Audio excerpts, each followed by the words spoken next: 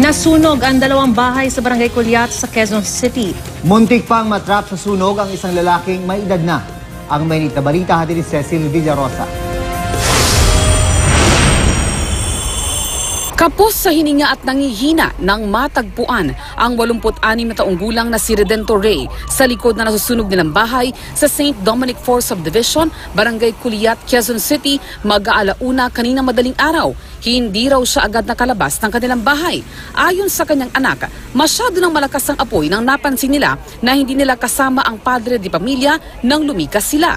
Natutulog kami lahat. Tapos nagising na lang kami na na marami na sumisigaw na yung kapitbahay namin. Yung pala nasusunog na din yung harap ng bahay namin. So nakatakbo naman kami palabas pero yung tatay ko naiwan sa loob kasi kumuha pa siya ng hose.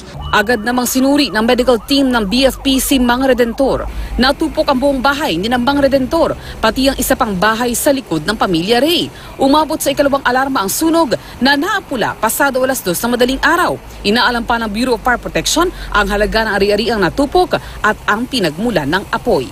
Cecil Villarosa, GMA News.